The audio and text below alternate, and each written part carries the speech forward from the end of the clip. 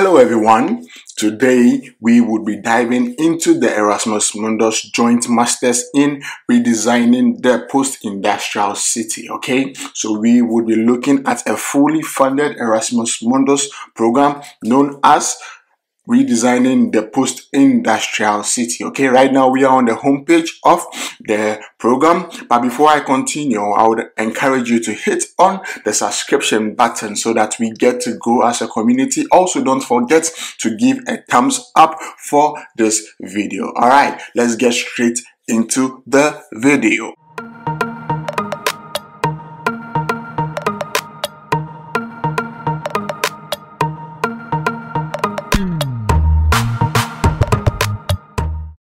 Okay, so like I said earlier on, we would be looking at the Erasmus Mundus Joint Masters in Redesigning the Post-Industrial City, okay? So let's see what this program is about. So this program is calling future urban thinkers who are curious and are interested in how we can revitalize post-industrial cities to join a European Master in Science developed by 8 world-class universities within the scope of UNIC, okay? A comprehensive 2-year study program with 120 ECTS fully delivered in English and with tailored mandatory mobility between the participating university campuses, okay?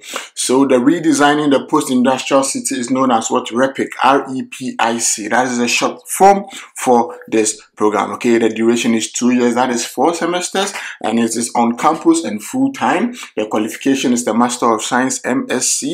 There are tuition fees here, but we would be applying for Erasmus Mundus scholarships. And so it is stated here that Erasmus Mundus scholarships, that is full tuition fees, stipend, airfare, available for admitted candidates who apply before 1st March 2024. So we have to put the application in before the 1st of March 2024 to be eligible for the scholarship, okay?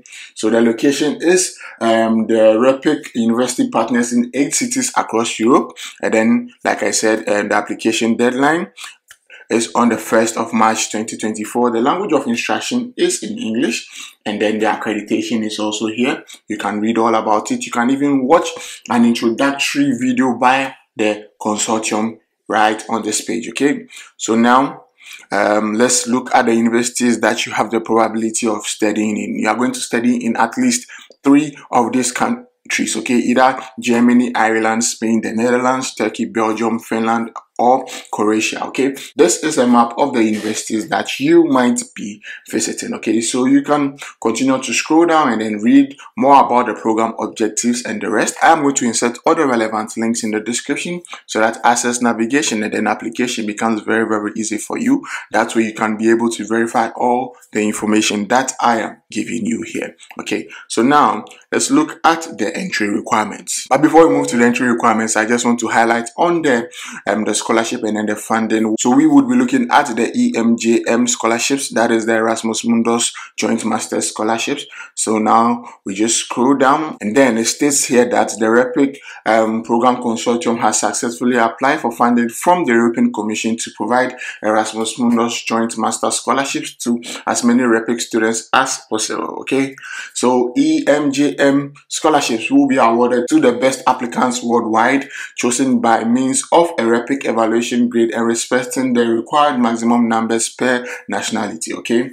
And in agreement with the eligibility and selection criteria and procedures established by the consortium, as well as the specific criteria and procedures stimulated by the European Union, okay? So this is the Erasmus Mundus Scholarship. I just want to highlight on the financial component, okay? So the Erasmus Mundus Joint Master Scholarship for RePIC covers the following: a monthly allowance of 1,400 euros to cover travel, visa, installation, and subsistence costs for a maximum of 24 months, okay? Also a full tuition waiver, and then health insurance in line with the EACEA requirements, okay? So this is what the scholarship entails. You are going to get 1,400 euros per month to cover your travel, your visa, your installation, and then your subsistence costs. And then also there's a full tuition waiver, and then there is health insurance for you as well. Okay, so now let's look at the entry requirements and then the selection, as well as the documents that you would need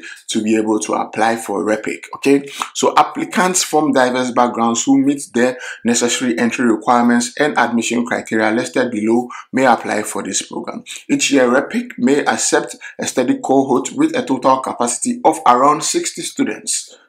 Admission may be granted to applicants who are not in conflict with national legal requirements for admission and meet the eligibility criteria. Okay, so candidates from diverse backgrounds who have completed a bachelor's degree, preferably with a dissertation or an equivalent degree in a discipline of relevance to RePIC, that gives them access to a master's degree program and demonstrable experience in themes related to redesigning of post-industrial cities and design-related backgrounds, including but not limited to the following fields. So if you have a bachelor's degree in either architecture, urban design, urban planning, urban development, geography, civil engineering, environmental engineering, geoinformatics, sociology, public administration, business studies, culture, media and visual arts studies, or any other related fields of study, then you are eligible to apply for RePIC. Okay, so just bear that in mind. Now let's look at the documents that you would need to be able to apply for RePIC. Okay, so first and foremost, you need a copy of your passport,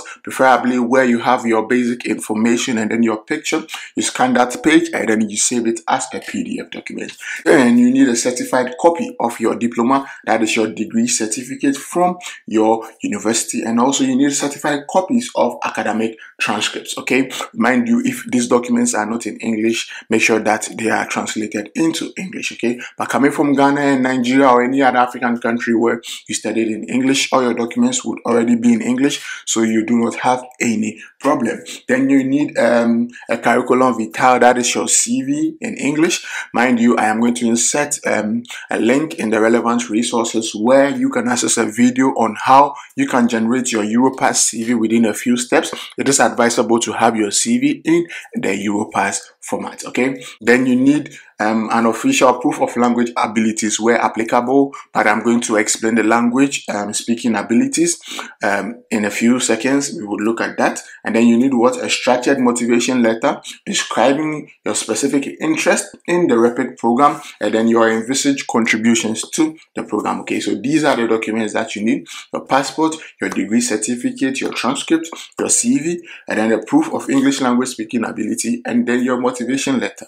Just these 6 documents and then you are good to go. Okay, but then now let's look at the English language requirements. Applicants who are either nationals of countries deemed by RePIC partner institutions to be English speaking, or hold a bachelor's degree or equivalent qualification which was taught entirely in English, will normally be assumed to have met RePIC language requirements. Okay, so just get an English proficiency